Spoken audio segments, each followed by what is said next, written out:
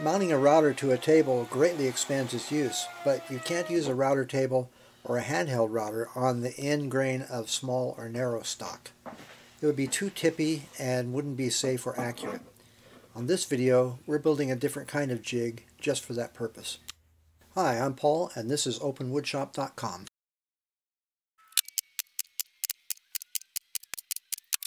What I've been working on lately is a jig that I've wanted to build for a while. I'm not sure exactly what to call it, but StewMac.com calls it an acoustic neck joint routing jig. I'm building it to make the mortise and tenon joint that join the neck and body of a guitar together, but I think there may be some other uses as well. Although I've had the basic idea in my head for a long time, when I saw the free drawings on StewMac website, and I'll post them in the comments below, I decided to go for it and just build theirs.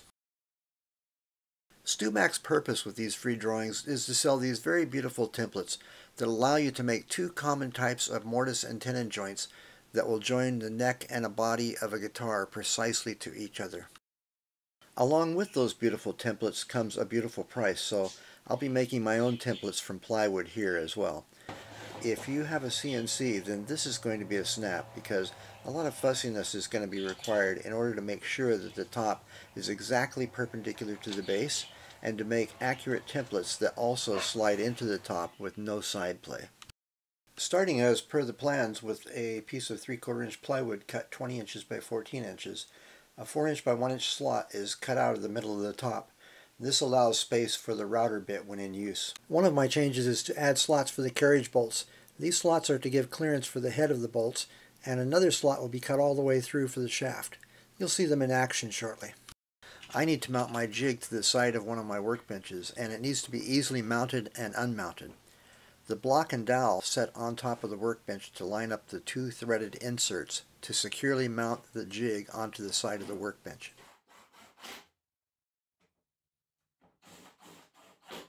"90-degree gussets are attached, and they need to be very accurate, so take care there.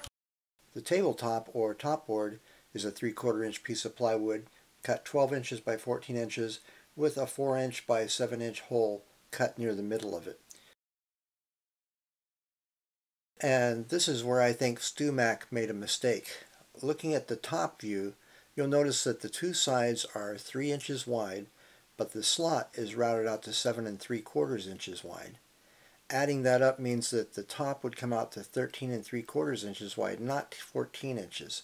So the sides should be 3 1/8 inches. The templates themselves are 7 3/4 inches wide and have to fit well within the routed out slot, so take care there when making this jig. To hold the templates in place, two threaded inserts are set into the top board. I'm using 8 by 32 machine screws with the wider truss heads. These are the same machine screws that are used on most drawer pulls and cabinet handles. The slots in the templates have to line up perfectly, and I don't have StewMac's measurements on their template slots.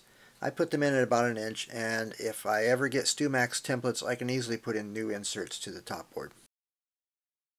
Another problem that bewitched me for the longest time was lining up my mortise and tenons. Forward and back, side to side, that was no problem, but I couldn't get rid of the twist. I finally realized that being able to rotate the top might be the answer. The top board attaches to the upright with 2 screws. Taking one of the screws out allowed me to slightly rotate the top. The gussets were 3/4 inch stock, so I changed them to 1.5 inch stock and sunk a hanger bolt in each. I cut slots to the top to allow the hanger bolts through, and then made knobs to secure them down. A little glue on one side of a shim allowed me to get the top back perpendicular to the upright again.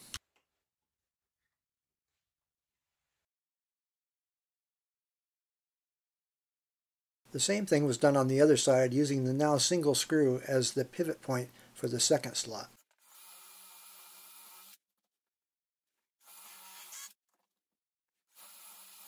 If you look closely, you'll see a board clamped below the template. Rotating the top, I was now able to get my template slot parallel to that board.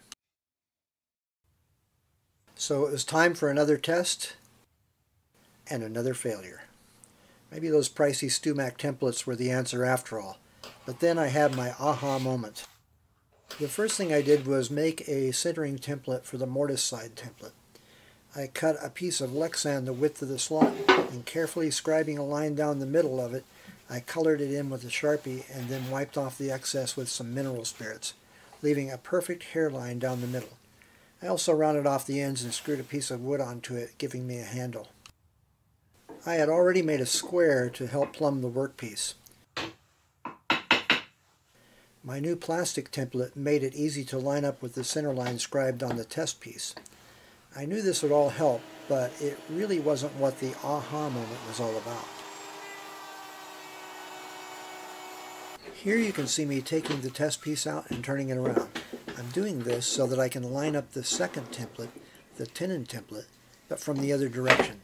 That is, my Mortise template comes in from one side of the jig, and then the Tenon template comes in from the other direction. Because having both templates come in from the same side of the jig means that if your template or jig is off at all, you will be doubling the error. This way, any error is counteracted when you bring in your second template from the other direction. On this test, I wasn't very careful with my side-to-side alignment, but there it is. The twist is finally gone. And while it may look like a piece of scrap wood to you, to me, it was a thing of beauty. After all that, things get real. I'm ready to try it out on a real project. Some time ago I made a cigar box guitar and started making the pieces of a cigar box ukulele. But the pieces have been hanging around the shop for way too long, so it's time to make it happen. Of course, the problems were not all solved yet. The box doesn't fit through the jig top board, so I'll have to find a way to center to the template, but for now we're moving forward. And because the box now sits 3/8 of an inch lower, my router bit bearing needs a spacer put in to lift the bearing up by 3/8 of an inch. That also means my router chuck can only grip 1/2 of an inch of the bit. Of course, Stu Mac has a bit that is another 1/2 inch longer, but that will have to wait. I don't want a router bit flying around the shop though, so the chuck will be extra tight and I'll cut very slow. It doesn't surprise me that the Mortise is a 1/16 inch off center, so I would have to move it up a 32nd of an inch, but I may just leave it. Although centering on the box will have to be fixed, and I do have an idea for that. So the spacer comes off the bit, and it's time to cut the tenon on the neck.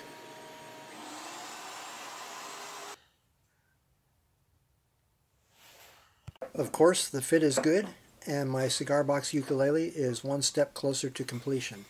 But that's for another video. Routing on narrow and small pieces has other uses that I'm exploring. There are different router bits and other possibilities for templates, and you could trace around objects like this 1/2 inch spacer. You can also set up for drilling. On a small test piece like this, a drill press works better, but you wouldn't be able to do that with a longer piece. There's so much more I wanted to cover, but that will have to wait. In particular, I'm still working on making better templates, maybe even some out of Lexan, so I'll have to make a video on that. For subscribers, past, present, and future, thanks. And please leave your comments and likes. I don't make money at this, but your support is what keeps me making these videos.